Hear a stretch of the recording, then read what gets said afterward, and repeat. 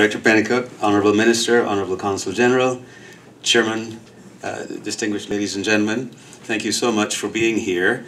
I first of all would like to say on behalf of the Chairman of the Council of Ministers of the Caribbean Tourism Organization and the entire CTO family, what a pleasure and an honour it is for us to be involved in what really is clearly going to be an historic occasion in Jamaica, November 27 to 29. Sometimes we forget to do the most basic things, so I'm going to ask you to make sure that you, who are all on your, all on your mobile devices now, make sure that you put that into your calendars and clear the spaces right around it as well, because I'm sure that you don't just want to go to Jamaica for the event, but you want to make sure that you are there to fully enjoy the venue that has been so aptly described to you by Paul Pennycook. The Council of Ministers and Commissioners of Tourism of the CTO, we are the Tourism Development Agency for the Caribbean, as you know, and the Council of Ministers have in fact endorsed this for what it really is. First and foremost, Jamaica has for a long time taken a leadership role in Caribbean tourism. The Honourable Minister, Ed Bartlett, is a veteran in the industry, and we are extremely proud that he has taken the initiative to bring this one-of-a-kind, first-in-class, really, event to Jamaica. Nothing like it has happened before, and we're extremely proud that it's coming to the Caribbean. So I've been told that by the way, legally, we're in Jamaica now. This is Jamaican soil. This is Jamaican soil. And we can make as much noise as we want, apparently. So I want to give a round of applause, first of all, to Jamaica for making this thing happen in the Caribbean. You can't make that much noise in some parts of New York, but we're in Jamaica right now. So thank you, Minister Bartlett and team, for that. Paul Pennycook pointed out that we are the most tourism-dependent region in the world, and statistically, we are. So the numbers show that in terms of contribution to GDP, the number of our people that tourism employs, the direct and indirect and induced impact, tourism really is our livelihood in the Caribbean. But we can't just be the most tourism-dependent region in the world. We have to be the most tourism-competent, and because we are the most tourism-dependent, we have to care more. So we go to an event like this, assembled by the Minister and his team, to make sure that we understand how to deliver an experience, because we have to care more about the quality of the experience that we deliver to the people who come to our region and who come to our country. We have to care more about the quality of the training that we have. We have to care more about product development in the Caribbean. We have to care more about the sustainability of our industry for our children and grandchildren. So this kind of event brings together the thought leaders from around the world. The details will be described to you shortly, but you will find that this is a conference that is not only well worth your attending, but you're writing and photographing and doing images about. So we look forward to seeing you there. And once again, Minister, thank you so much for allowing the Caribbean Tourism Organization to be a part of this great event.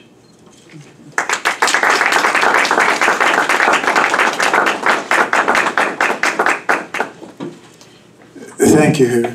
Thank you. And our other major regional partner, the Caribbean Hotel and Tourist Association, represented today by Matt Cooper. I'll now invite Matt to say a few words.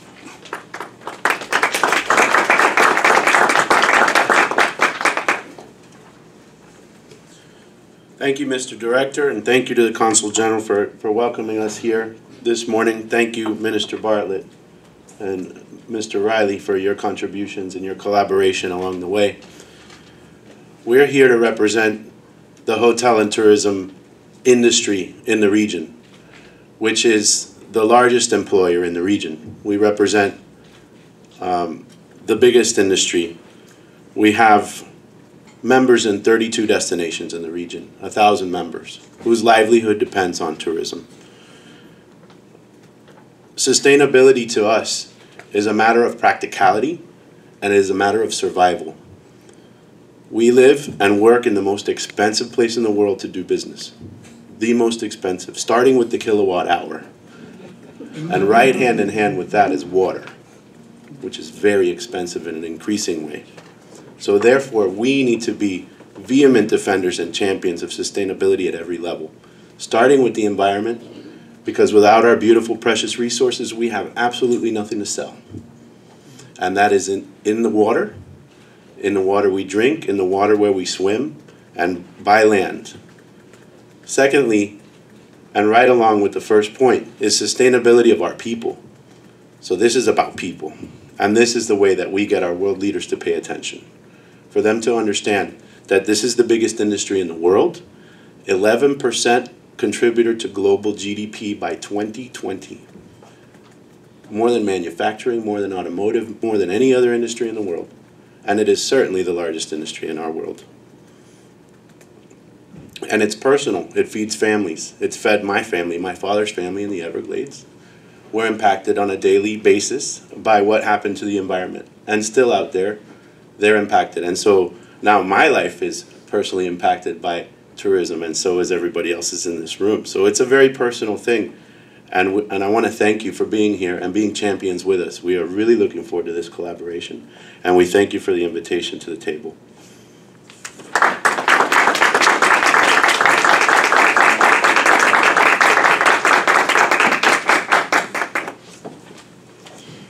Thank you, Matt. Some of you may know this is in fact the second iteration for Honorable Minister of Tourism serving in this capacity. And for Minister Bartlett, tourism to Jamaica is a bit more than just the arrivals increasing year over year. Tourism is the central platform in our economy that drives the economy, and Minister Bartlett is a passionate advocate of the importance of tourism, not only to Jamaica, but in fact the region. In addition to that, he also advocates very strongly that tourism needs to be sustainable and it needs to benefit the local community. That is why this conference is so timely, and it's welcome that we're having it in Jamaica. At this time, ladies and gentlemen, I'd like to introduce to you the Honorable Ed Bartlett, Minister of Tourism from Jamaica, who will, of course, tell us more about the conference and about sustainable tourism development. Minister Bartlett.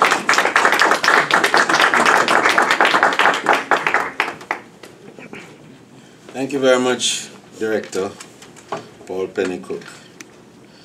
Oh, very affable, eloquent, and efficient Consul General through the deans.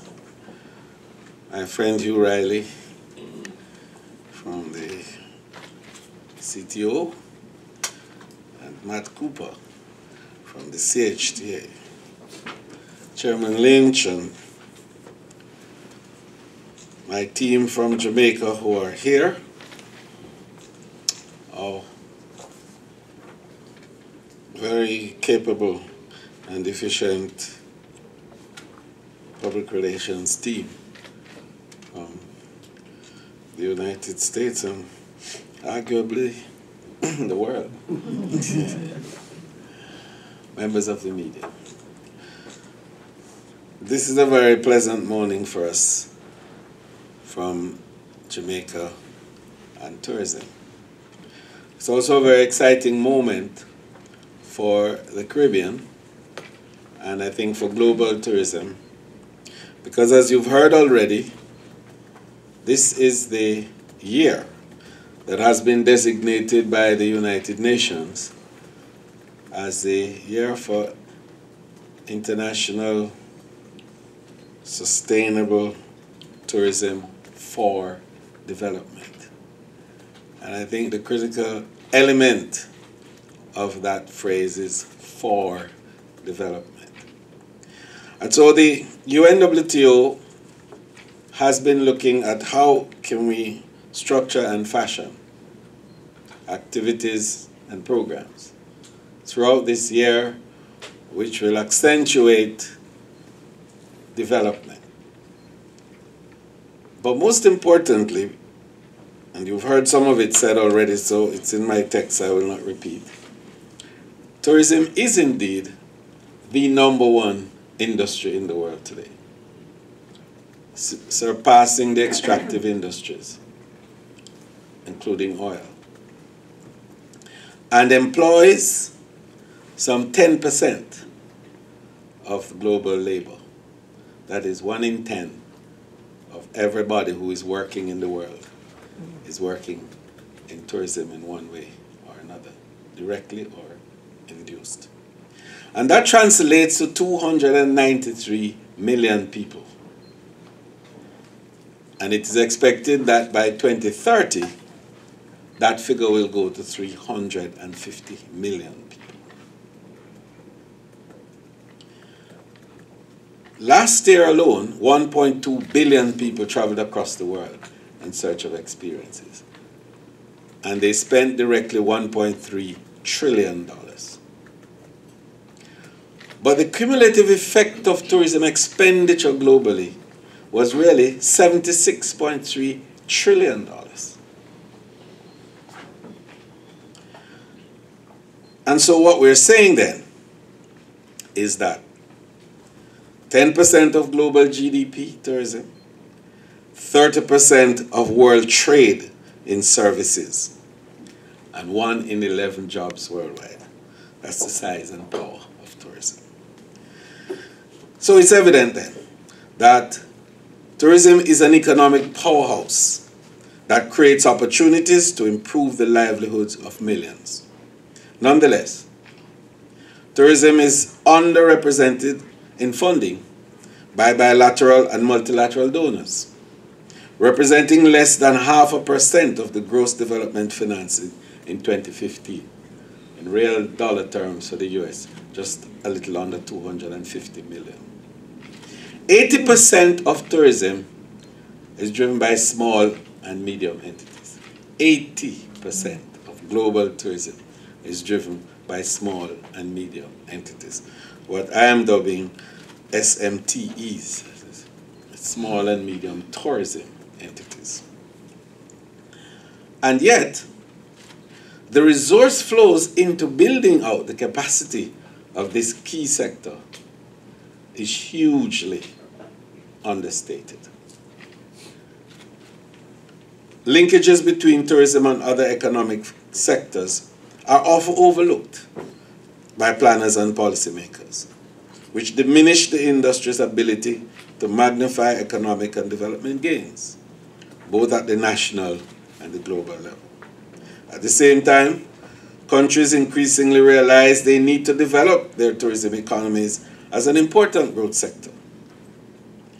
I mentioned the fact that tourism is bigger than extractive industries, but the point that is increasingly being recognized is that tourism is replacing, in most economies of the world, the traditional economic forms.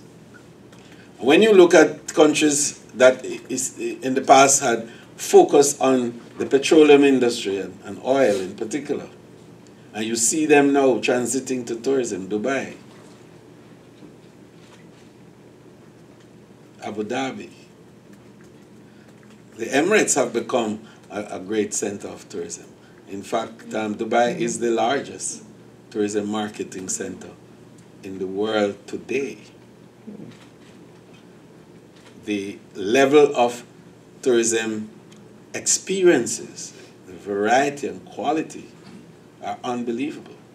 And certainly is the shopping mecca of the world, which is the second largest reason for people to travel.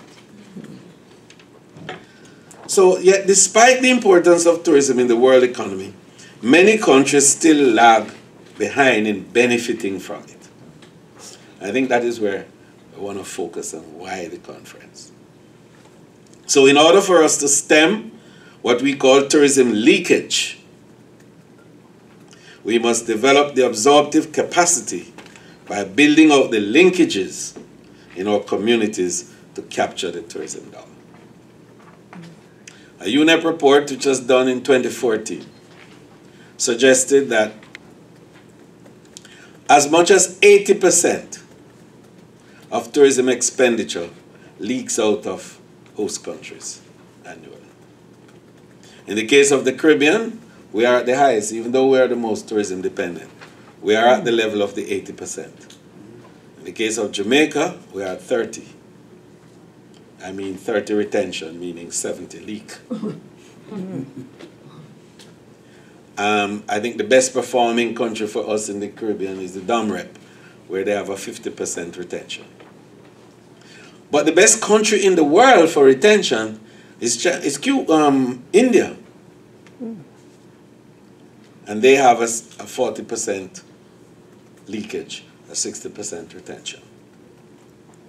So, if tourism is to be the driver of economic growth and enrichment, if it is to be the lever for job creation and inclusive growth, then it has to respond to the demand to retain more of its expenditure in the host countries. So national planning capabilities then need to be improved. Investment and development frameworks must be strengthened. The legal environment requires improvement, and the capacity of the tourism trade / local beneficiaries needs strengthening, as does international collaboration and synergy. So our challenge, therefore, for the conference is to respond to these critical prerequisites for tourism development by addressing the need for public and private investment finance and how it can be expanded through innovative linkages. And therefore our objectives for the conference. So at the core of our thinking are the following objectives. 1, to explore the threats to sustainable tourism development and identify the opportunities for governments to effect policy. 2nd, to prepare small and medium tourism enterprises, here's my SMTE, right? To develop sustainable business models that will attract traditional and non-traditional funding. And 3, to expand community tourism templates to generate economic growth and decrease tourism leakage. And 4th, to establish dynamic framework for public-private linkage across government, multilateral agencies, and donor agencies to build out the infrastructure to absorb the tourism growth. And I want to make a moment on this with you, because understanding what tourism brings to a destination is key. One tourist brings the possibility for 75 jobs in a community. 1 barrel of oil brings the possibility of 5 jobs. Because tourism is a series of moving parts which must be converged seamlessly to create an experience that people pay for. So there's no single experience that a visitor craves by way of his passions that can be generated by a single act, or indeed a single economic activity. It's a series of economic activities that must converge. And you could look at the first time you decide to travel. You need a travel agent, or if you probably go online, and everything that is involved in creating that. And you go to the airport and look at all that is at the airport. The range of economic activities at the airport, all connected to that one travel, that one visitor. But it has just started. When you leave the airport, you then have to be transported. That's another whole series of economic activity that determines that transportation. Then you go to the hotel. And then there's a whole range of other economic activities that make the hotel happen. And then you leave the hotel to go into the community, to the restaurants, to the attractions, to the beach, to the parks, to the museums. A whole range of it. That's the point we're making. Is that level of constant connectivity, a value chain that is deep, long, and wide. And therefore it has, at every level of that value chain, is jobs, is earnings, is wealth. And we've often said that when a plane lands in a destination, it brings wealth. When a ship docks at the port, it brings wealth. The capacity to convert that wealth into livelihood and earnings and jobs is our challenge. So, it is through these linkages then that we can stem the tide of tourism leakage that threatens our ability to harness the total benefits that tourism brings. So the conference will bring together multilateral financial agencies. If you notice that in the frame of the conference, the World Bank is central. So it's the UNWTO, the government of Jamaica, and the World Bank Group.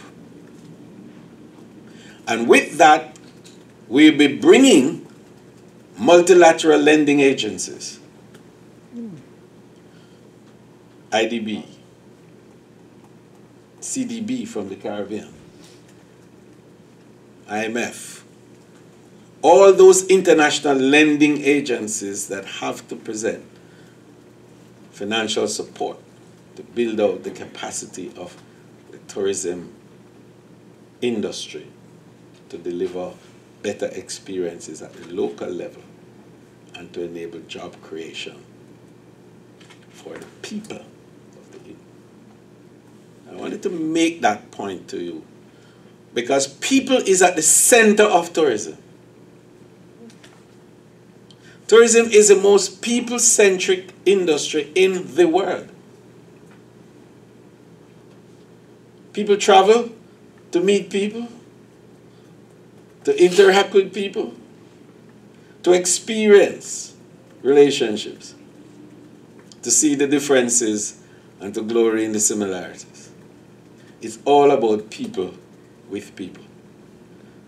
So tourism diplomacy is the most powerful tool in the world. And we have to build out the capacity and the ability of destinations to make people benefit even more from the industry. So the academics, universities across the world are going to be involved in this conference. NGOs are going to be involved in this conference. And the two key arms of tourism, which traditionally have been separated, we're bringing them together for this conference. That is cruise tourism and what we call land-based tourism. That is the hotels on the one hand and the cruise lines on the other hand. When you look at that amalgam of tourism interests, you could see that this conference is going to be unique in the sense that it's the first time in the history of any global gathering that all the key stakeholders and beneficiaries and benefactors of tourism are going to be brought together in one place. The nearest thing we had to that was a meeting in Washington in 2004 when George Washington University and the then WTO brought some of the multilaterals together with the private sector. But this is bringing 197 ministers from across the world. 528 companies that are part of the UNWTO's affiliate network, a network that I chair. Major universities, heads of state and government.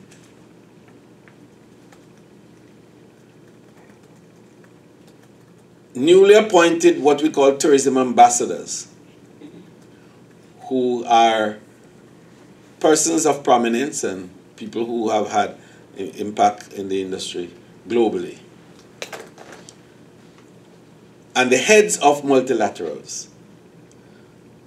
Next week we go to Washington to meet with the OAS, the head of the World Bank, the head of IDB, and so on, to ensure that they themselves are participants in this conference. We have already had an indication of it, but we have to go to do what we have to do.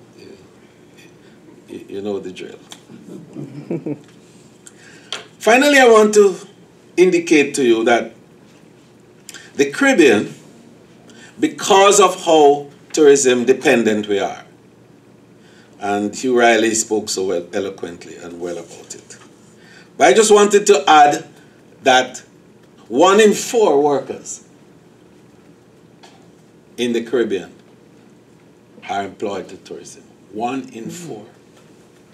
In the case of Jamaica, 1 in 5. That last year, tourism brought $27 billion of foreign exchange into the Caribbean. Jamaica only got 2.56, but we're working on it. We're going to do much more this year.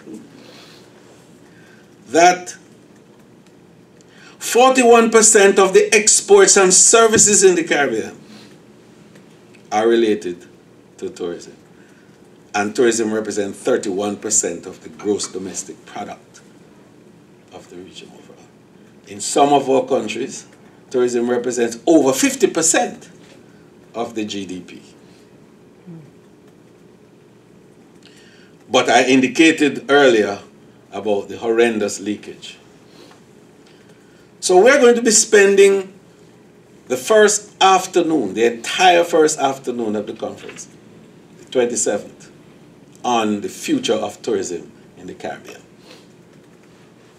I will be looking at a whole range of futuristic trends and projections for the Caribbean. But critical to all of it is going to be to discuss the absorbing capacity of the Caribbean for the demand that tourism brings. That 80% leakage has got to go. And we're going to be focusing on how do we bring capital, finance, with creativity and innovation to enable the Caribbean people to earn more, and more of that dollar stays within the Caribbean. I'm sorry I'm perhaps extending my discussion with you a little beyond what my time was slotted to do. But I see the need for us to look a little bit on this absorbing capacity. Because people will argue that foreign direct investment is so necessary for tourism, and I agree, it must be. Because the acquisition cost of the tourist is very high. So we have to look at tourism in 2 key elements of the matrix. One is on what I call the production side, producing the tourist. And then the second, the consumption side. And I believe that foreign direct investment must come to help you to drive the production side, to build the big hotels and create big airports and the infrastructure that is required and the great marketing push that must be made and the tour operators and the airlines and so on. But the consumption side belongs to the people in the destination. It's the experience. And people travel for experiences.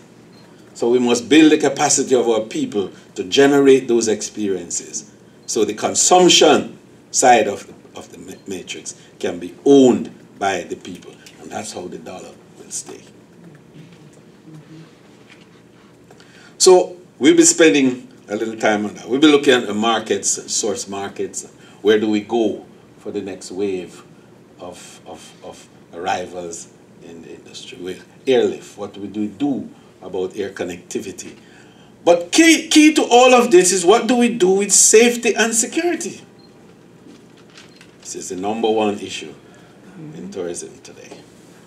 And it cannot avoid us or escape our attention in the discussions. So,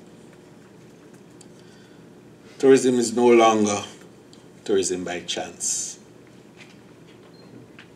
as in the days gone by. The concept of tourism by study is quickly being adopted by policymakers, tour operators, hotel and restaurants. And so the variety of data becomes important, especially as we aim to attract those travelers with different passion points, while taking other elements into consideration, such as the economic, environmental, and the social impact. Additionally, as we seek to encourage investment by multinational brands and agencies in our respective territories, we must also create a framework for the small and medium tourism entities and community tourism investors to access the data so that our communities can keep up with the ever-changing characteristics and demands of the world traveler. An important outcome of the conference, therefore, will be the compilation of the draft Montego Bay Declaration. And from this will flow an action plan for tourism destinations to follow, as well as the publication of the second volume of the UNWTO Global Report on Public-Private Partnerships.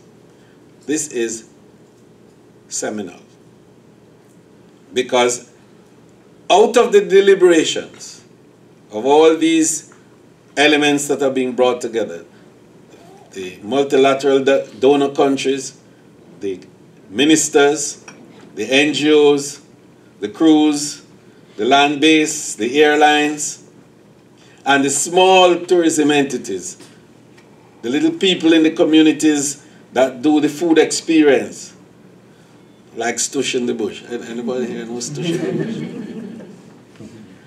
Or fish fry, or oysters, right? The little people who do the oils and wraps, and who use the biodiversity to great creative effect, providing alternative medicine too, and enabling health and wellness.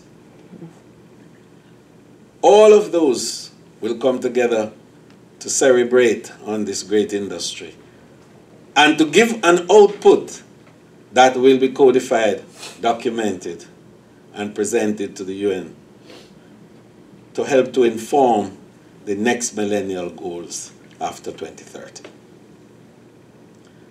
And that is the powerful output from this. So that becomes a legacy, a blueprint of the declaration, therefore will comprise of 3 points. 1, to share proven international best practices for developing sustainable tourism partnerships. 2, to build an inventory of major international development and funding opportunities. And 3, to provide governments with improved tourism development investment roadmaps.